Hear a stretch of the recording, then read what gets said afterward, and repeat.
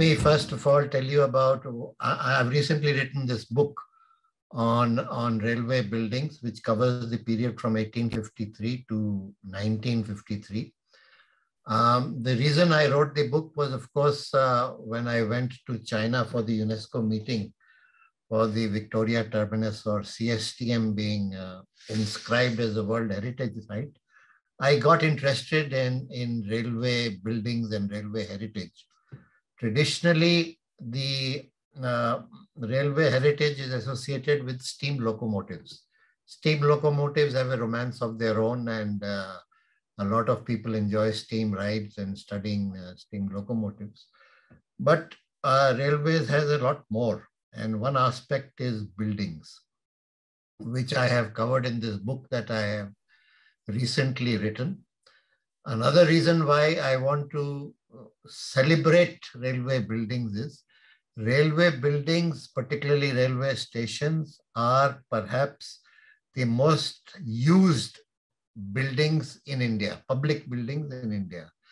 The footfalls that you see, for example, at Churchgate Station in Bombay or any other mainline station all over India are amazing.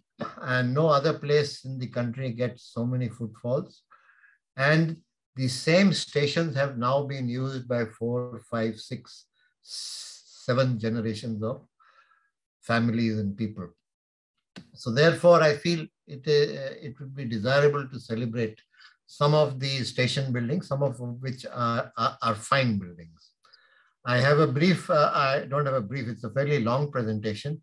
I will go through it quickly, and at the end of it, we can have a question and answer session. So, right, this is the topic for today, Indian railway buildings. I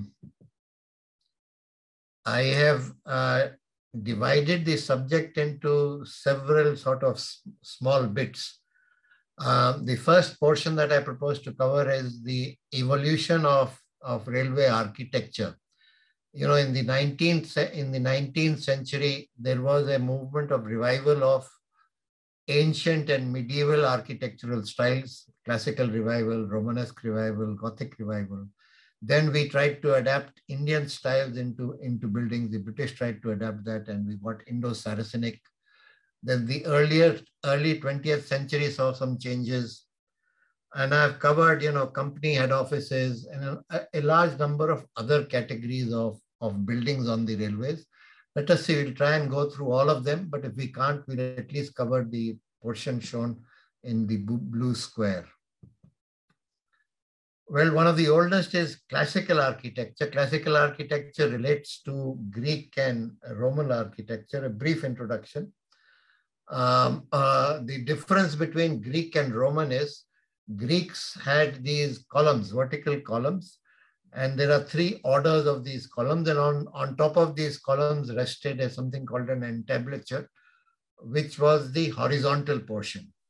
The Romans were very great engineers, and they developed the arch. The Romans continued to use the column, but the column became more a decorative element, which gave character to the building. And you see that in the photograph to the bottom right. So the 5 orders, the first 3 are Greek, Doric, Ionic, and Corinthian, and Tuscan and Composite are the Roman orders. Just to give you some idea what it looks like, Doric is one of the oldest Greek orders and one of the most common, relatively simple. Ionic is one which has a mollusk or a ram's horn on top, and Corinthian, which has the acanthus plant as the decorative element. In Greek architecture, there is a tremendous amount of vocabulary. You know, the top of the column, this element is called the entablature. The entablature has a cornice, a frieze, and an architrave. The small vertical lines that you see are what are called triglyphs, and the triangular portion on top is called a pediment, just by a brief introduction. Now, the finest, one of the finest buildings on the railways is called BNR House, Bengal Nagpur Railway House, in Garden Reach in Calcutta. This bungalow was built around in the 1840s, probably 1846. It was designed by a city magistrate, and its occupants were from 1848 to 1855 Sir Lawrence Peel. And later on, the Nawab of Awadh was allocated this estate, and he is said to have stayed there with his entire menagerie of animals, his concubines, and so on. He was a great institution in Garden Reach. The bungalow is still in use. It is the house of the general manager of the Southeastern Railway. The Greek architecture has laid down dimensions and proportions, and all of those have been followed in this particular building. You can see the taper in the columns. You can see the entablature on top, a very proportionate pediment, triglyphs, and so on. So all the elements of Greek architecture are in this building. Another building is what was called Royapuram Station, the oldest station in southern India and in Madras. It was close to the beach, and it was built in the classical style. The offices of the Madras Railway were also built there. The drawing you see on the bottom right appeared in 1856 in the Illustrated London News. And you can see the offices building on top, which has got ionic columns. It has got urns on top of the balustrade, whereas at the railway station, there were the Corinthian capital was used. Of course, the offices have now gone. They are no more there. The station building is in ruins, and an effort is being made to revive it by enthusiasts in Chennai. Another building is this one in Lucknow, which was the headquarters of the Awadh Rohilkhand Railway. It was a building acquired by the railways at that time. This photograph is back from 1874. It appeared in a book called 50 Views of Lucknow. And here again, you can see the pediment in the center, the Doric columns. And kindly note, you've got Roman arches supported by pillars on either, by pilasters on either side. Let me tell you what a pilaster. Pilaster is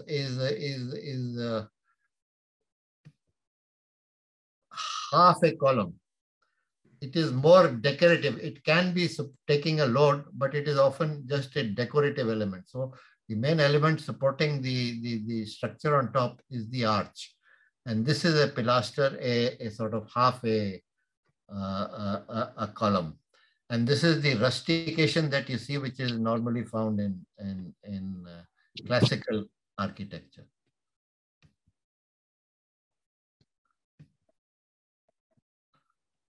This is a building in Bombay. It doesn't belong to the railway. It was part of the Port Trust.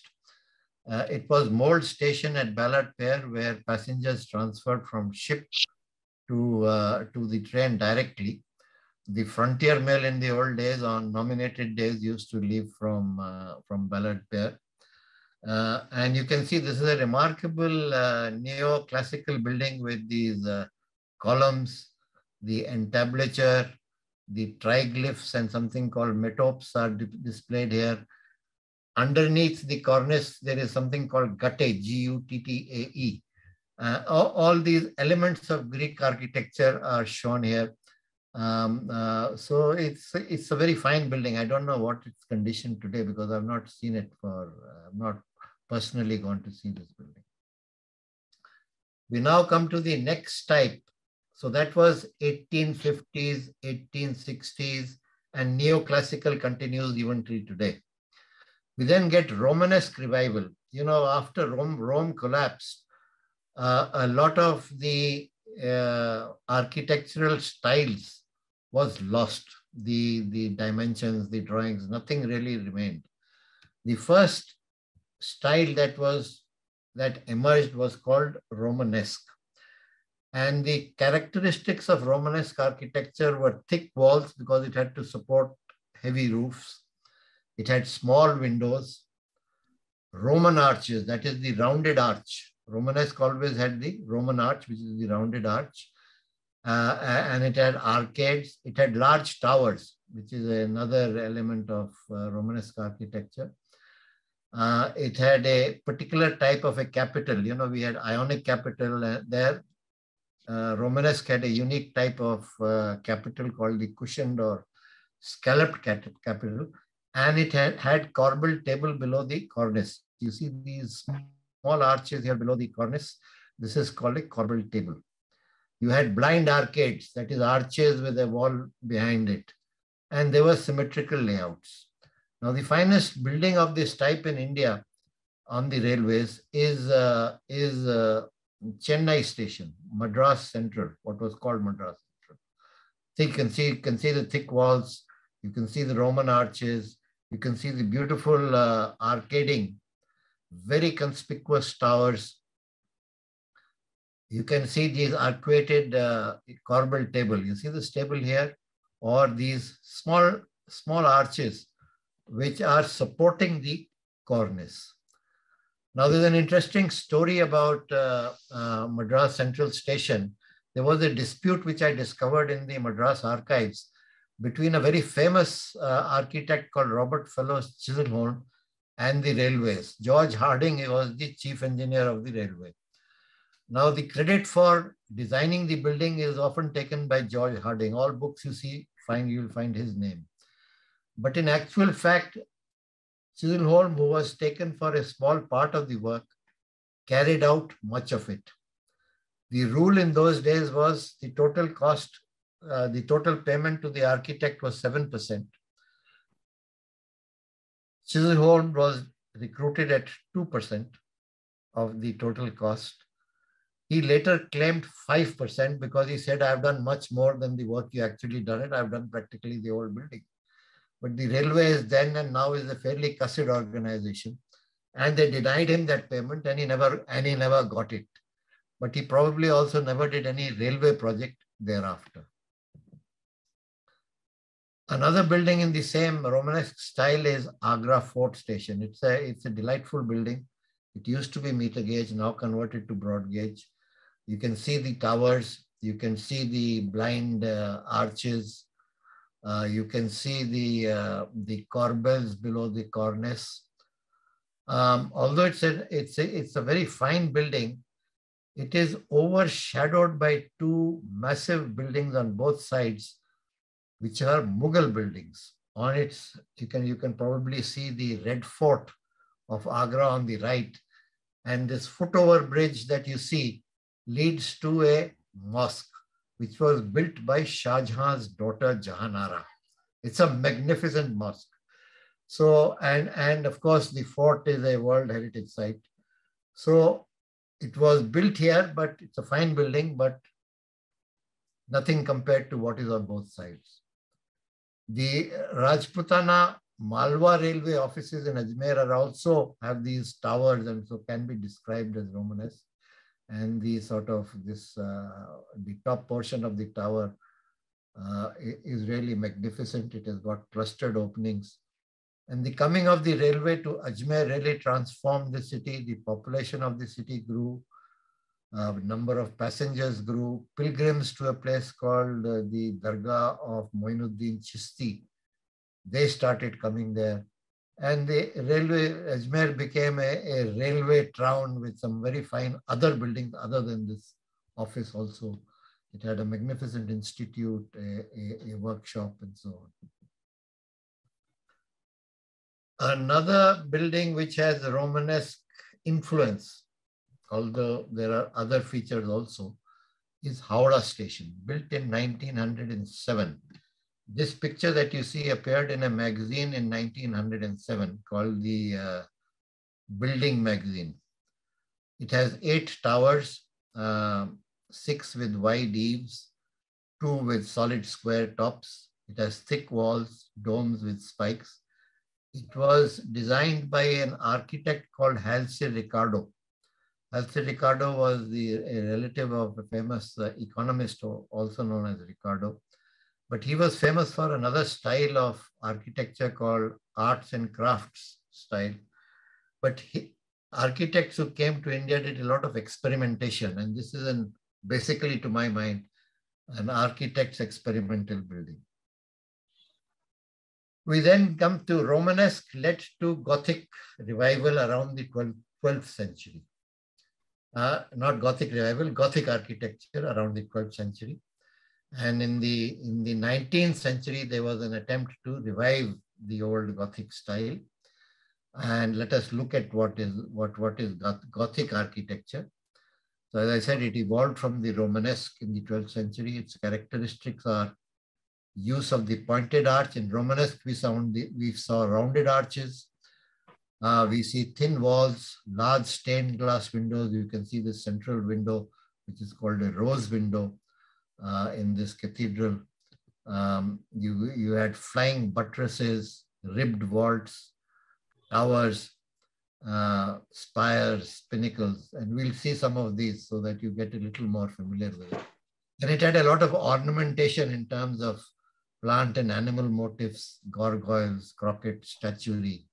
And the emphasis was on the vertical. All Gothic buildings are reaching for the heavens. Now, again, typical elements of Gothic architecture. These are spires, pinnacles, flying buttresses, which support because walls were thin, they had to be supported. So flying buttress or an ordinary buttress supported the wall. You had gargoyles. You had these decorative elements on the gabled slope called crockets. And you had lancet windows with stained glass, beautiful paintings, scenes from the Bible. A majority of Gothic architecture is churches and cathedrals. The most magnificent Gothic building we have in India is this, which is the CSTM. Since most of you are Bombay based, you're familiar with it. This was a painting done by Axel Hermann Haig in 1878, even before the building was built. Just based on the drawings, this was made. And you can see these spires. You can see these rose window. The only difference in this particular building which the architect did, he put a dome on top. Normally there would be a spire here, but he decided to put in a dome.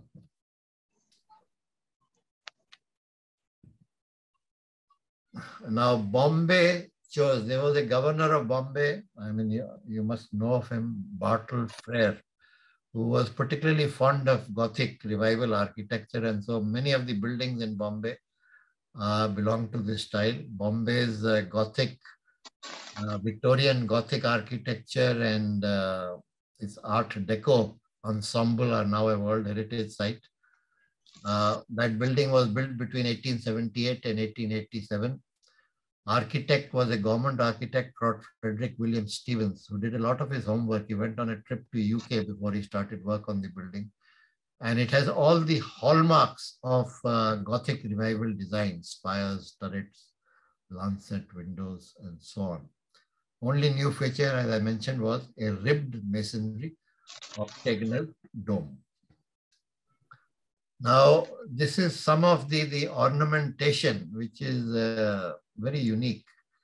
These are the capitals of some of the pillars. You see the ornamentation, the natural motifs of nature and animals, birds.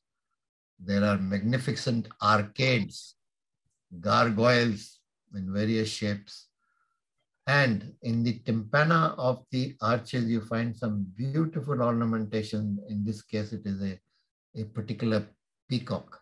Now, all this ornamentation work was done by the Bombay School of Art, where Lockwood Kipling was the person in charge, who was the father of Rudyard Kipling.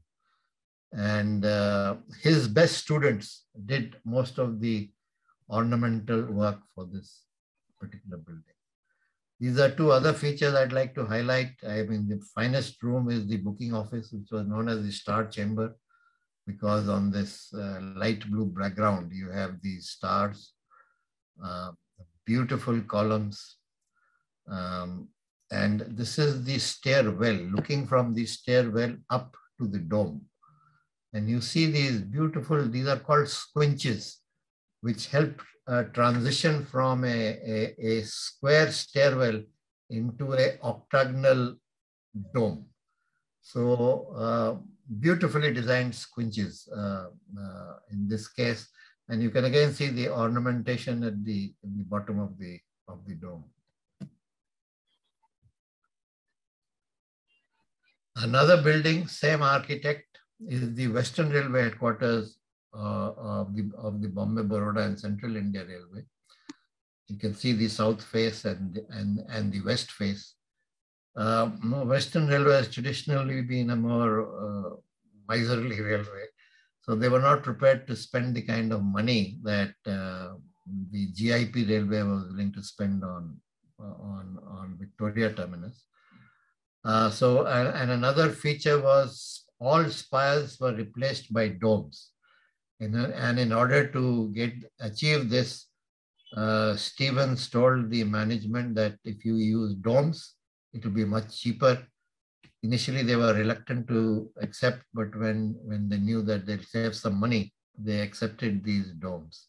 So there is an element of Indo-Saracenic in this particular building, but otherwise all other elements relate to Gothic architecture. You see this is a square base on which they have developed this octagonal, 2 tiers of octagonal structures with a dome on top and buttresses all around. This is also part of the World Heritage Site of the Victorian Gothic and Art Deco ensemble of Bombay. This is another interesting station. The building does not exist anymore. It is Jabalpur Station, old Jabalpur Station. In 1870, the Bombay-Calcutta line was linked at Jabalpur.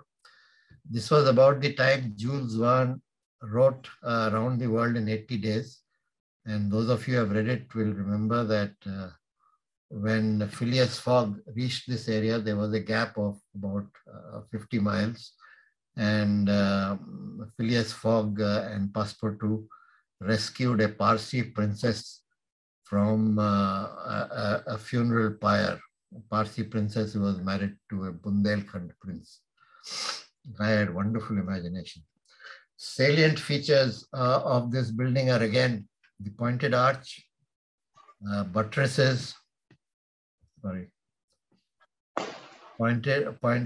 buttresses, pinnacles. These are the pinnacles, paired columns, and gargoyles. There are small gargoyles here.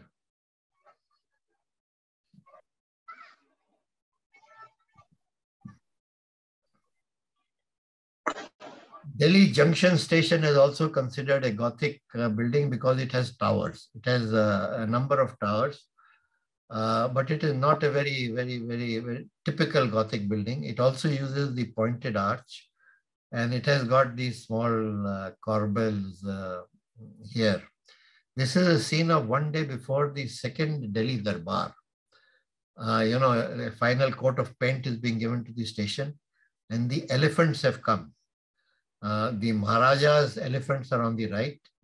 This is Lord Curzon's elephant, the one on the left. And this one is on which the Duke of Connaught, who was the chief guest, his elephant. And what is very interesting about this elephant is there were 3 darbars. The first darbar took place in 1878. And the same elephant was used. It was an elephant loaned by the Maharaja of Banaras. And in this, the second darbar held in 1903. Again, the same elephant. Elephants have long lives. So the same elephant was again loaned and used by the chief guest. It was a single-story building then, other than above the porte cochere. And by 1926, the second story had also been built. So you can see the difference. This is about the time that the building had been revamped specifically for the Delhi Darbar. This is another sort of Gothic influence. Colaba Station doesn't exist anymore. Since you are from Bombay, it was opposite Sassoon Dock and in the area which is probably today Badwar Park. And here again you find these turrets, you find gargoyles, you find lancet windows, emphasis on the vertical. Unfortunately, it had a very short life, the station. It had to be closed in 1930 since the local administration wanted to put in other features, other buildings into this area. I now come to Indo-Saracenic. You know, in the 1880s or thereabouts, there was a big debate among architects in India that because these massive buildings that were built were supposed to sort of impress the local Indian population. Now, the debate was whether European style buildings would have a greater impact or whether they should bring in some Indian elements into these large public buildings that were being built. So at that time, it was finally decided to include Indian elements into the architecture that was being implemented. So you got Indo-Saracenic.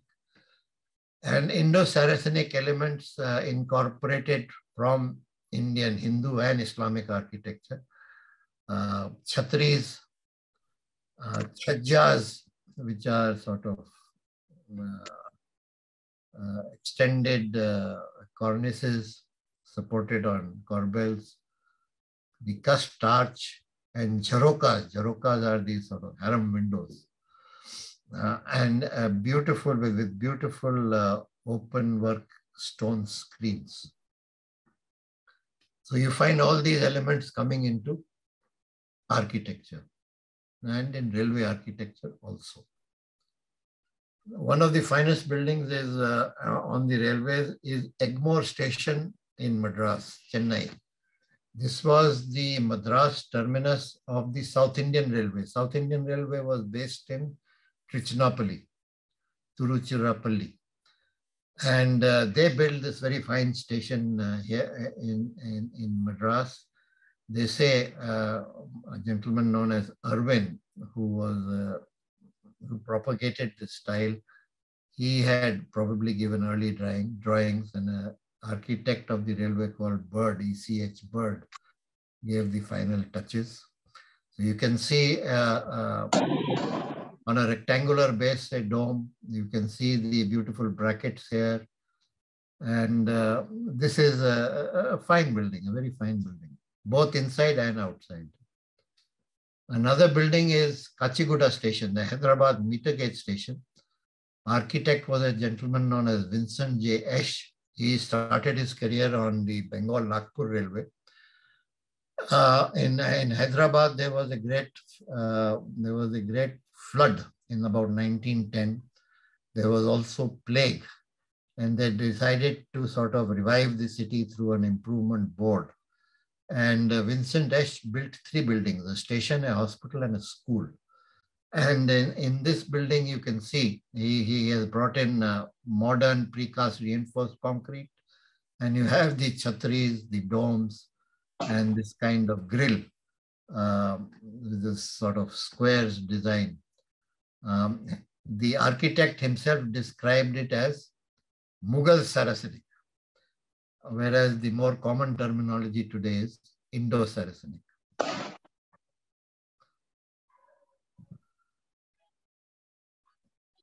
Another very fine building in the same Indo-Saracenic style is a building in Lucknow called Charbagh Station, the main station in Lucknow. It's got beautiful canopies on top, small domes all over the place, pointed arch, and a very impressive portico, very large and impressive portico, and good facilities inside. The architect was John Hanneman. It was opened in 1926, just after the Awadh and Rohilkhand Railway, who had sort of planned and designed the station, had transferred the station to the East Indian Railway. Another fine station in the same style is Kanpur, still in use. Um, uh, uh, it's got these beautiful vertically elongated domes, and you can see it with a ribbed design. It has got this recessed window. In the tympana of these arches, you have got open work screens to protect from the sun. Similar are these railing designs. So it's a very fine building, and this was one of the last buildings built in the Indo-Saracenic designs in 1930. We now come to princely estates who continued in the Indo-Saracenic style, and they built some very fine stations, although small but attractive. Now, this is a station which was exclusively built for the Maharaja of Alwar. It was designed by a gentleman known as Tikaram, who was the chief draftsman of the Rajputana Malwa Railway, formerly the chief draftsman. It's got this beautiful this canopy or this pavilion on top with this Bangla style cornice overhang, beautiful columns. You have these small chhatris on all sides. You have a zanana on the left where the ladies could take rest, a restroom with a courtyard, and on the right for men with a courtyard, and a beautiful entrance gate with a cusped arch. And one critique, one sort of chap called Havel, who wrote a book, and he commented on this, and he said, why can't more Indian railway stations have waiting rooms on their roofs? Which was a rather far-fetched idea, but nonetheless expressed by him. This is a station called Morvi in Saurashtra. It was a small state run by Thakurs, who later became Maharajas, very enlightened rulers. They built bridges, palaces, secretariat, power stations, and so on. They also built a very large narrow gauge network. And you can see the station has these beautiful, beautiful cornices, harem windows, corner pavilions. As a young officer, when I joined the railways, I was posted at Rajkot. And I would often go to Morvi on inspection. And you find you had this huge station with barely 15 passengers on its platforms. So it was Morvi was a small town then. Today it is a center of the clock industry, but extremely beautiful station. This is a station which the Nawab of Rampur built for himself and his sort of family. Again, the same zanana, mardana, the use of minarets, the lovely pavilions, and so on. This building still exists, but is in ruin. What happened is, after partition, whereas most of the railway was taken over by the Indian government, the Maharaja decided to retain this siding, saloon siding, with himself. And in their sort of inheritance squabbles, the building has got totally neglected. It is currently a stand for motorcycles. And it is in very bad shape, and one feels like weeping when one actually sees it.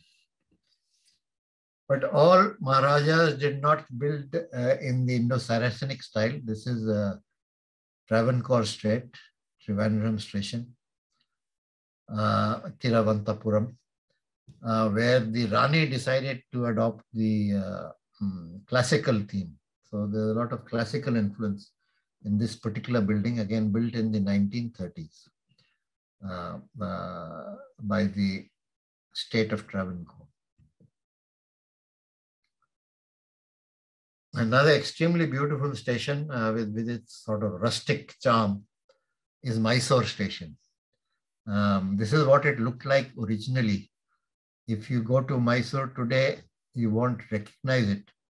But at the heart of the present building is the same thing. The tiled roofs are there. But on one side, they have given it a sort of classical appearance with big verandas with a large number of columns. They have put a clock tower in the center. So it looks nothing like this, but at the core of the structure, the building is the same. So the lovely building. I now come to the early 20th century, where major changes were taking place. Instead of looking backwards like the Romanesque and classical and Gothic, people now started having original ideas, original thoughts. There was innovation in architecture. What were its characteristics? Use of new materials, reinforced concrete, steel frames, ribbed windows, horizontal lines, flat roofs, very little ornamentation. Open plan interiors, well lit. You got a feeling of space and the use of externally of white or neutral shades. The main proponents of this style in the West were Walter Gropius in Germany, Corbusier in France, and Frank Lloyd Wright in the United States. And at the same time, you got this Art Deco element also coming up. So the impact on railway buildings was that you had a very minimalistic style that was introduced. Examples, this is a Nagpur station, designed by the architect of the GIPR. He called this building English Classic.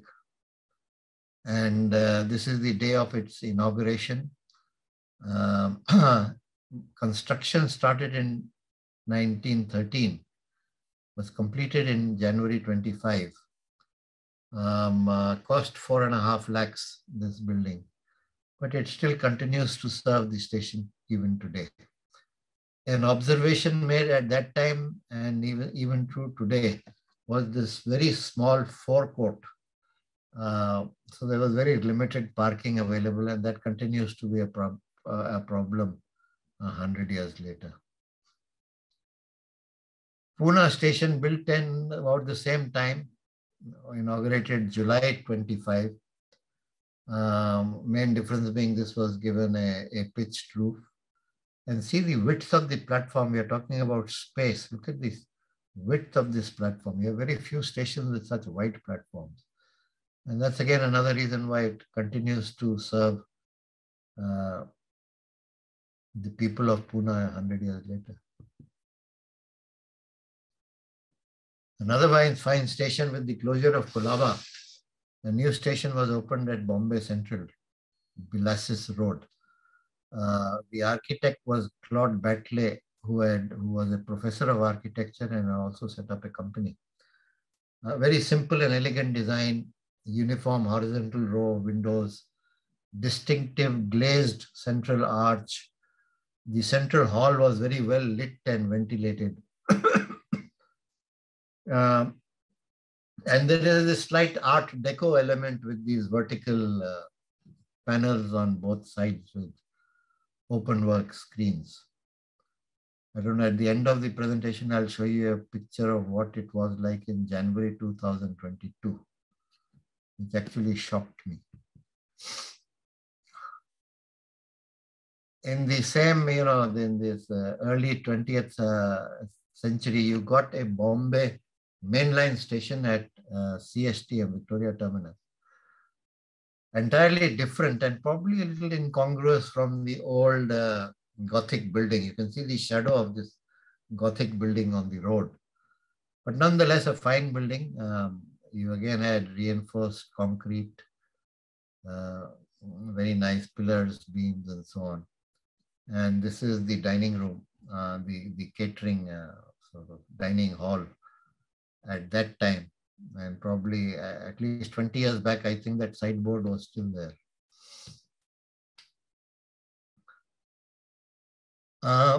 Again, in the 1930s, you got this building at Trichy.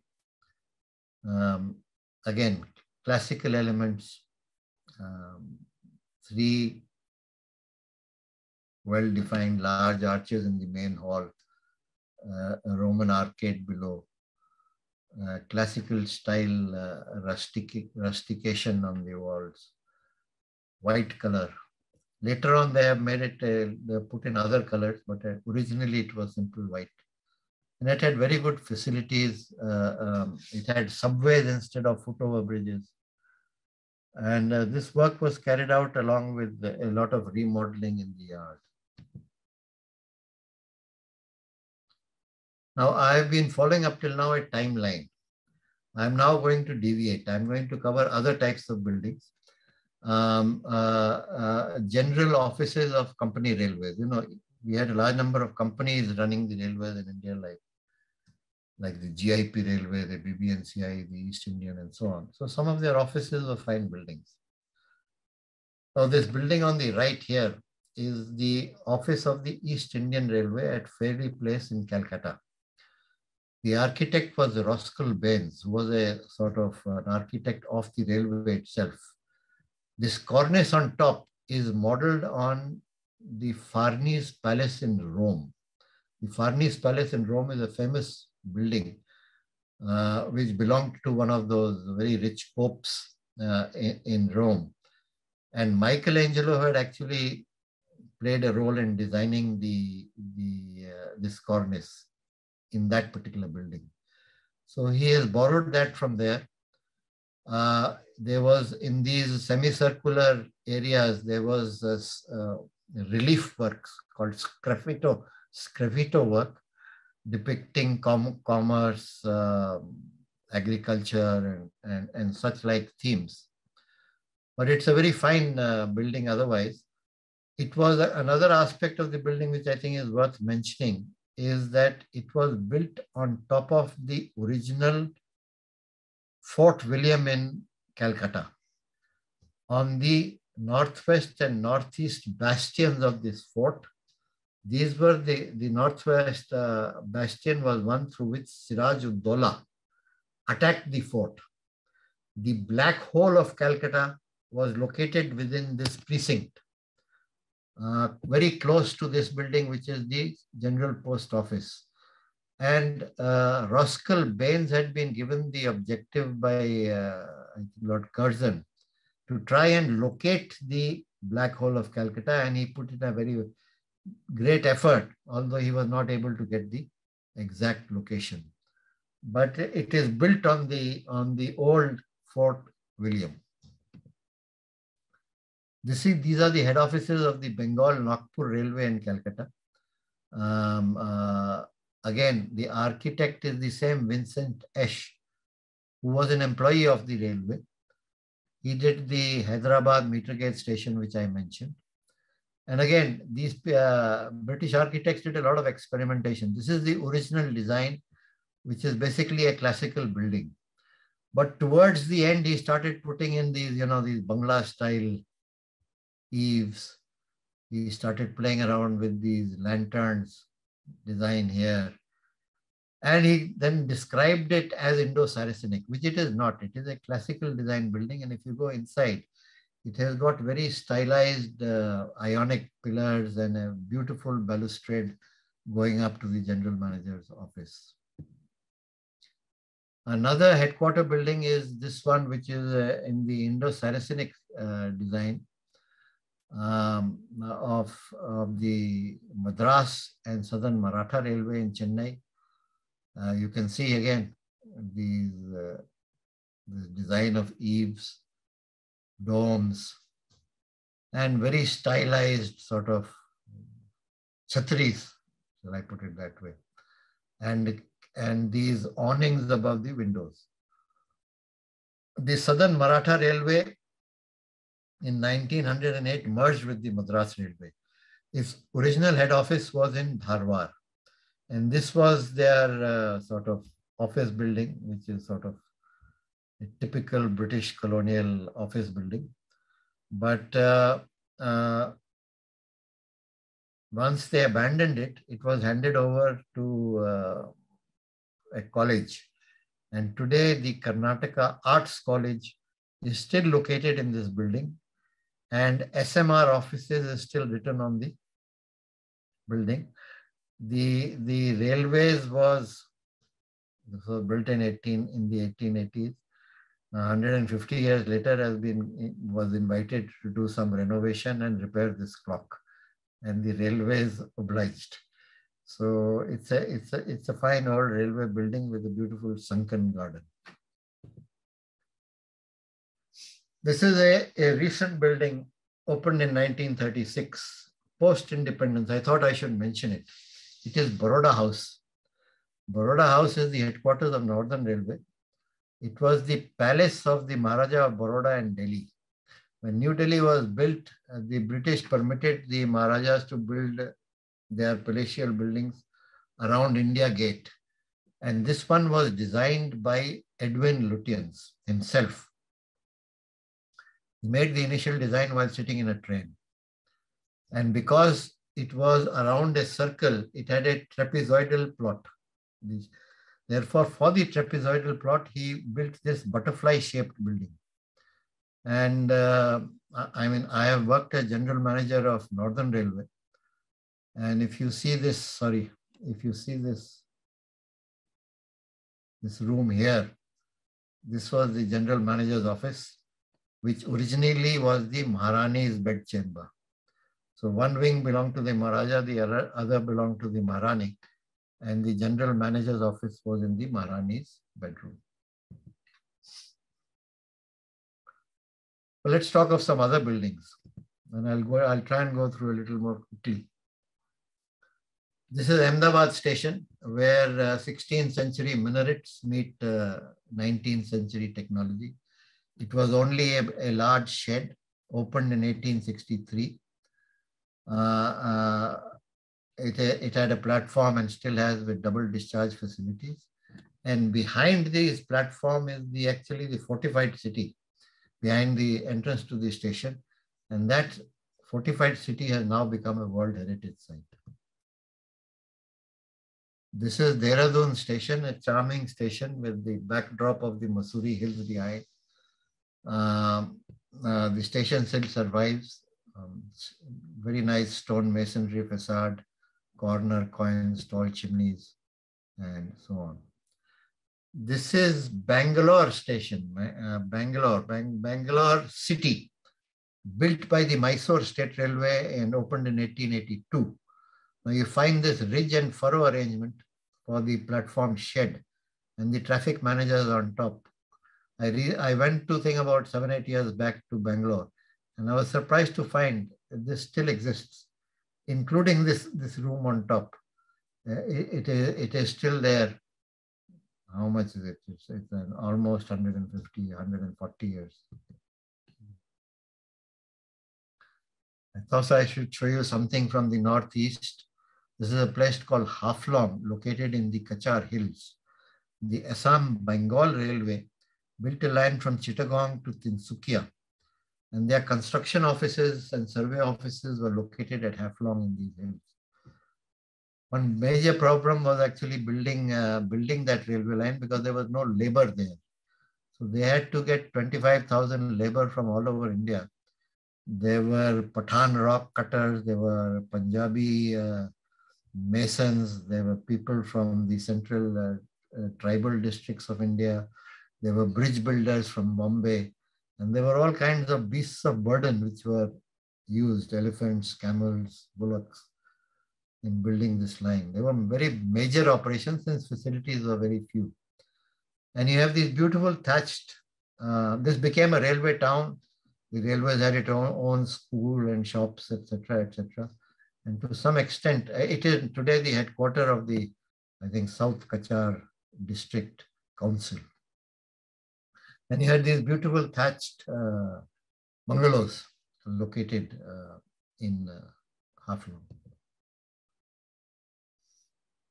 This is a very old picture which I got from the British Library of Sialda Station around 1860s. The architect was Sir Walter Granville, who did the Calcutta Post Office later, the Calcutta High Court later, became the chief architect to the government. It was described then as Italian style of Oriental architecture. There were 6 platforms here. And the design is said to have been based on Nineveh and Khorsabad in the Middle East, Mesopotamia. So it's an interesting story about this particular building. This is a picture of during the Second World War. What they have kept doing is they have kept changing the outside facade. This is another fascinating building. It is called Fraser Koti. It is the Northern Railway's construction office in Delhi, just outside Red Fort near Kashmiri Gate. The palace of Shah Jahan's Kurdish nobleman Ali Mardan Khan, who was governor of Kashmir, Kabul, and Lahore, built a palace here. The basement of the building still survives. It has got 2 or 3 tiers of rooms underneath, beautifully furnished rooms with 3 secret tunnels going out. The British took this over in the early part of the 19th century, around 1805. And in 1819, a Colonel Robert rebuilt this house. And it became the koti of the British resident. And the most famous resident of this house was a chap called William Fraser. He was a white Mughal. He spoke fluent Persian. He married Indian ladies, had Indian concubines. He was a patron of Ghalib. And there is a famous Fraser album of paintings which he had collected. Unfortunately, he was murdered in his lifetime. But this is really a very unique building. The dome came up later. The dome has come up later. It has won a few sort of heritage awards, this particular building. But its story is fascinating. So you have both Mughal and 19th century British architecture built into this small koti.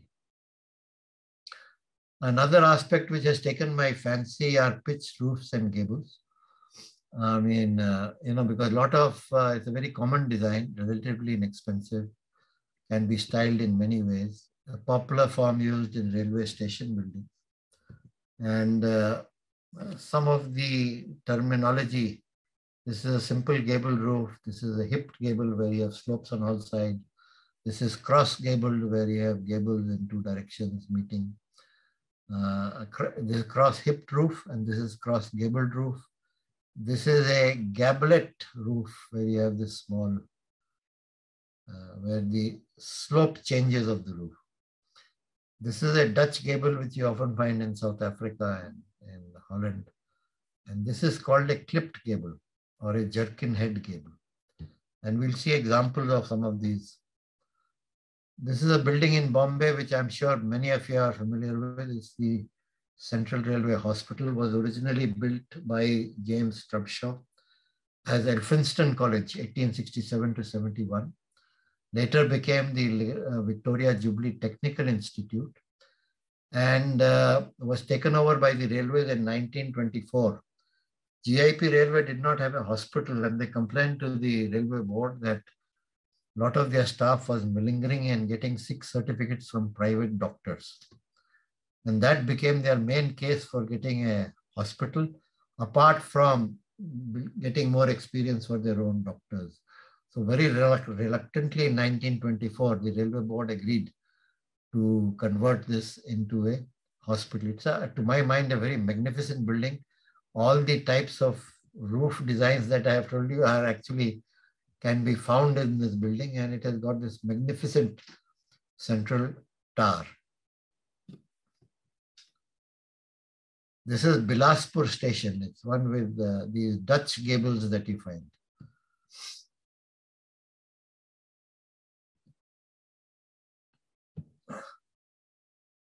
Where you have this gable face on the outside of the gable. It has beautiful moldings. It's got these diamond-shaped window panes, fine verge board. These are verge boards or barge boards. So very fine verge boards.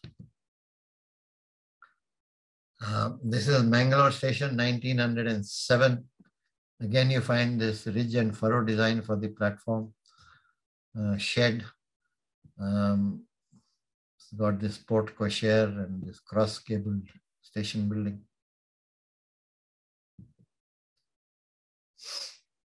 This is a beautiful building which was in Quetta, now in Pakistan. And you can see what a clipped gable or a jerkin head gable is. This is a jerkin head gable. It's got lovely dormers.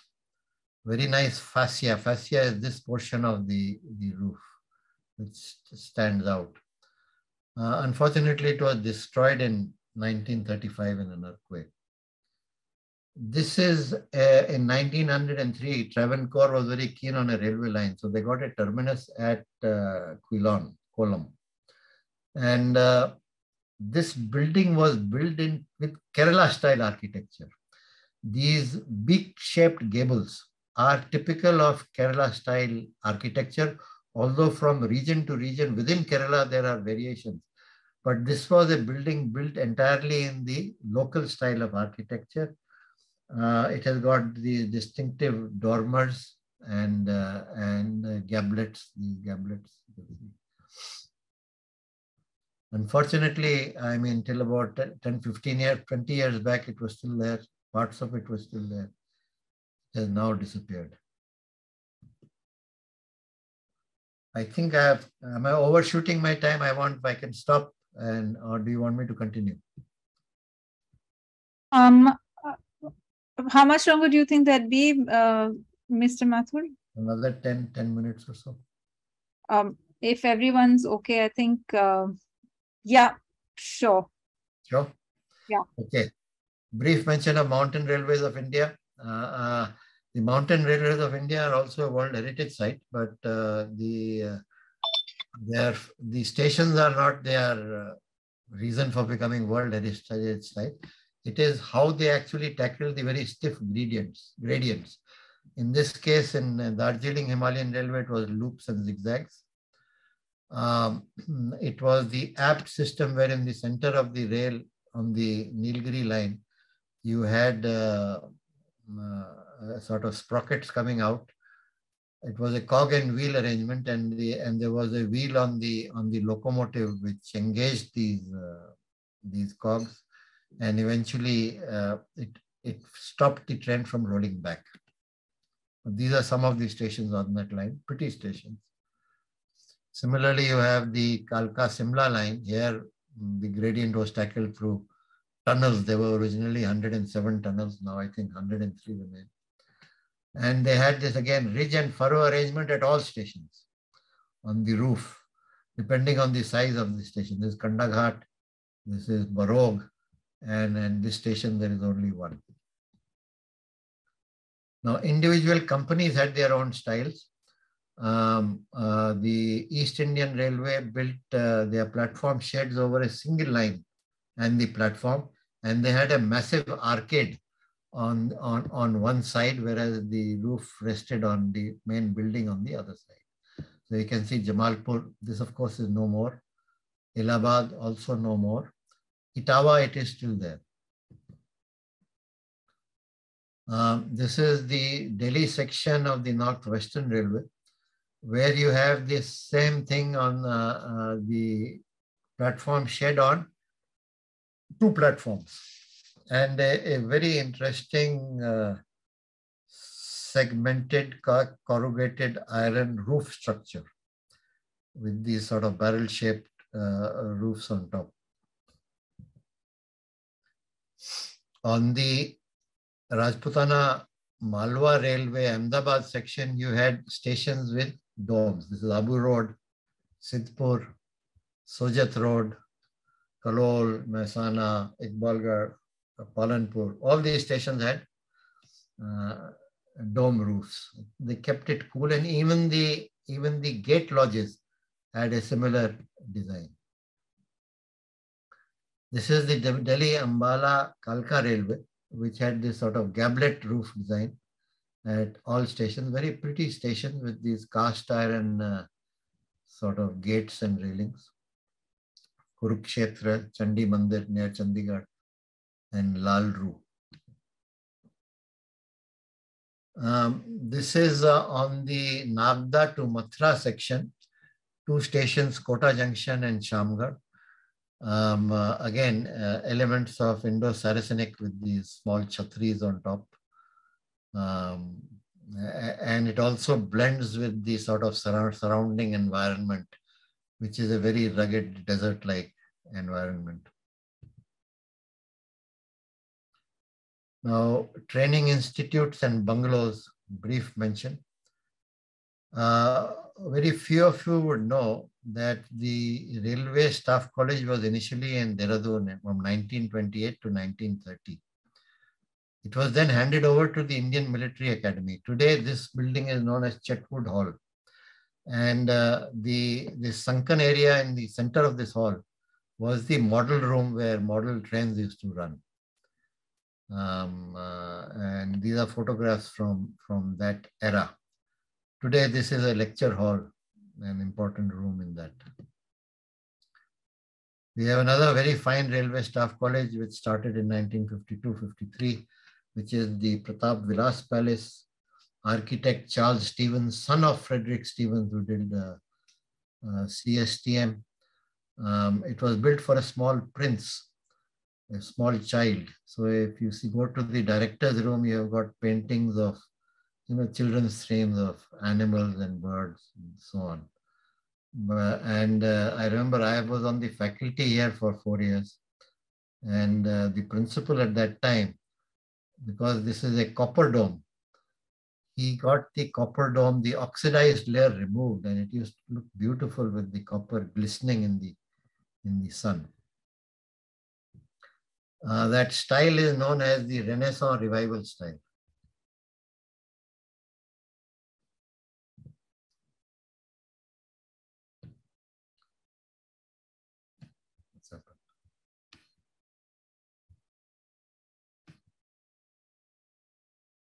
This is the institutes. Institutes in the railways are basically clubs for our senior supervisory staff.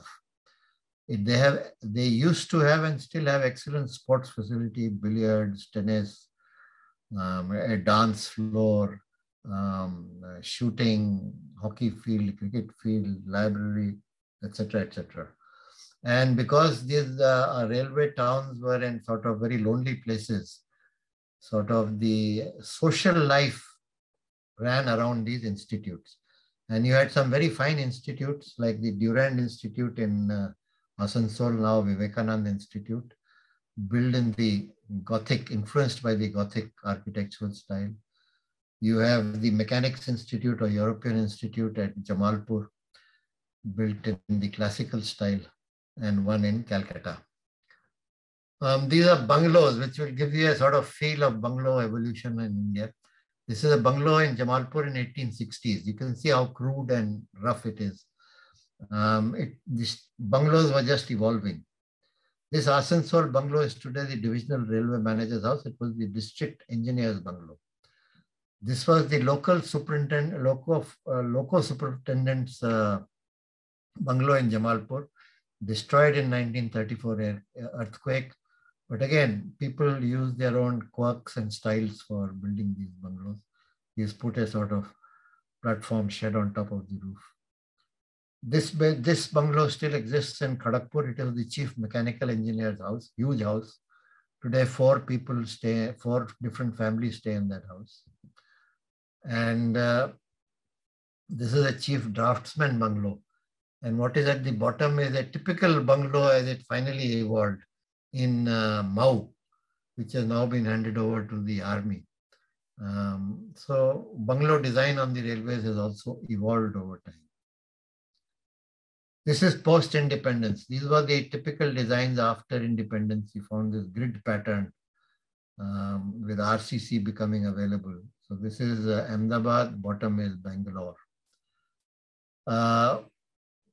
Officers still follow their quirks. In Cuttack, they have built one shaped like a fort because Cuttack has a famous fort. In Agartala, which is a new station, they tried to imitate the local palace of the Maharaja. This is Bombay, which I told you was a very simple and elegant design. But I don't know, I'd like to know from you whether it is still like this, because in January, It was painted up in this very peculiar color because paint is now easily available. And I'm sure Claude Batley, who designed the building, would be sort of turning in his grave. This is the shape of things to come. The next generation of stations, which is Habibganj, is got a new name, Rani Kalavati station. So the new stations are going to have a lot of glass and aluminum and so on. And I think things are changing as we introduce more and more world-class stations. Thank you. I stop here. Thank you, Mr. Mathur. Thank you so much for that really interesting talk and all the really lovely pictures. I think our audience has really enjoyed that. We have a couple of questions. I'm just going to go through them quickly. So one is just, Ritika is asking, didn't Chisholm also design the palace in Baroda? Yes, you're right. He did a number of buildings in Baroda. He did the palace in Baroda. There's a Khanderao market in Baroda. There is a museum in Baroda. There are the courts in Baroda. So he did a lot of work in Baroda. Okay. Sorry, Sabira has asked a couple of questions. The first one is the dome on top of CST, why is that called Indo-Saracenic? Dome on CST is not Indo-Saracenic, it's simply a dome. Okay. But there is Indo-Saracenic in the Western Railway offices, BBNCI offices. There are a very large number of domes. And therefore you can say that it is a blend of Victorian Gothic and Indo-Saracenic. Okay. The question was the peacock supposed to represent India and the lion the British crown? On the gates of the building of CSTM, as you enter the offices, there is a lion on one side and a tiger on the other. The lion represents Britain, the tiger represents India. Okay. And her last question was, isn't Colaba station now the Navy office? No, the Colaba station is no more. It was... okay. It is where Badwar Park is currently located. That's right. Okay. Nupur had a question. What happened to the main Jabalpur station? No, at some point in time, it was probably a new station was built there. Okay. I really don't have the full details, but it doesn't exist anymore. Okay, and Dr. Sengupta said that you had spoken about the garden reach and the, I think the place where the person stays, but what about the SE Railway headquarter building, not the GM's I think you spoke about the GM's residence. I also spoke about the BNR Railway headquarters. Yes, yes. I did show the building. It was designed by Vincent H. It was built in I think the late 1880s. And it was designed on the classical style. But while he was finishing it, he put in a number of Indian flourishes and elements. And then described the building as Indo-Saracenic. But the building was there. I might have gone through it very quickly. But it was... No, that's fine. I think we did mention that you had shown that, but anyway, he just wanted to double check. Vidhi had a question. Out of all the stations in India, which is your favorite? Well, it has to be the CSTM. Has to be CSTM, the headquarters and the terminal station, because there's nothing like that. I showed you that stairwell looking up. Yes. The star chamber. And the very elaborate and beautiful ornamentation of that building is really remarkable. It really is quite fantastic, yes. Nandini had a question as to why are the roofs called pitched roofs? Well, a sloped roof is called a pitched roof because it has a pitch. No? Okay. Slope to it. So the normal term used is a pitch roof. Okay. And Meeta wanted to know in Indo-Saracenic, what would be the Indian part and what would be the Saracenic part? I think it is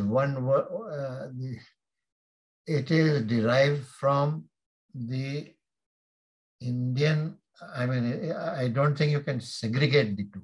Yes. Because these buildings these designs were adopted in India, that is Indo, and because there were Saracenic or Islamic elements to it, Indo-Saracenic. I don't think you can segregate it. Right. I understand. Because if you look, I mentioned that they have used in the South Indian Indo-Saracenic building, they have used South Indian brackets, for example. So they are both Hindu and Islamic elements too. Correct. Okay. Farooq had a question about the statue at Victoria. There used to be a statue of Victoria at the VT terminus, and would you know where that is now?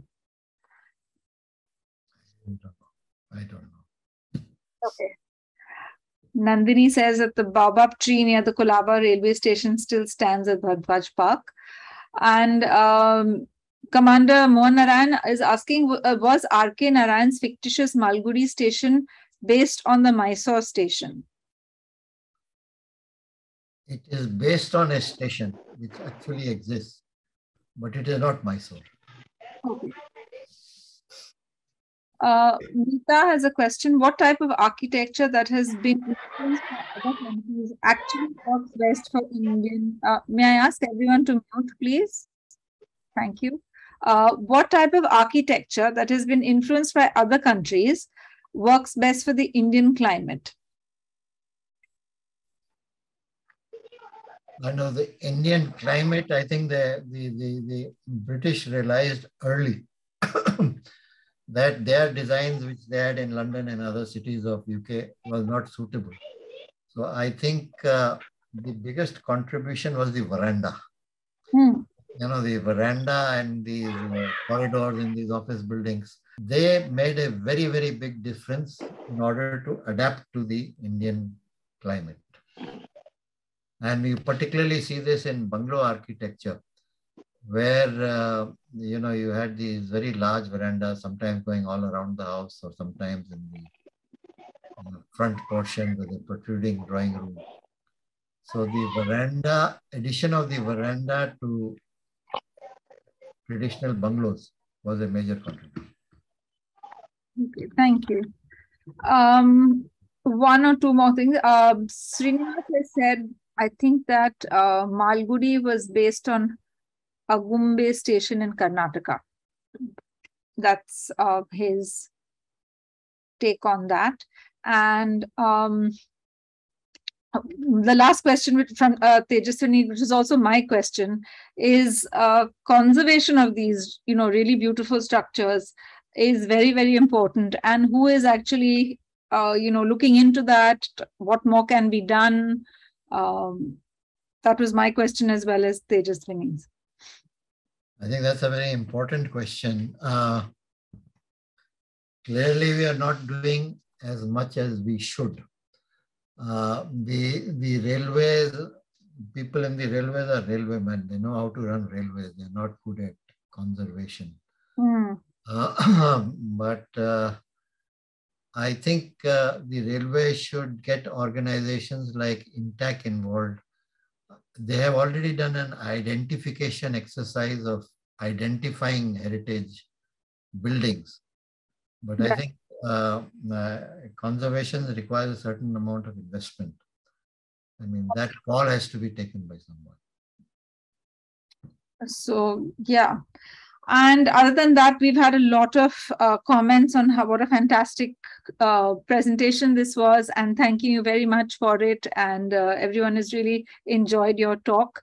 So on behalf of Khaki as well, I would like to thank you very much. It was truly wonderful, and wonderful to see all those beautiful buildings as well. Yes, I think everyone enjoyed it very much. Thank you very much. Thank you. Good night, everyone. Good night.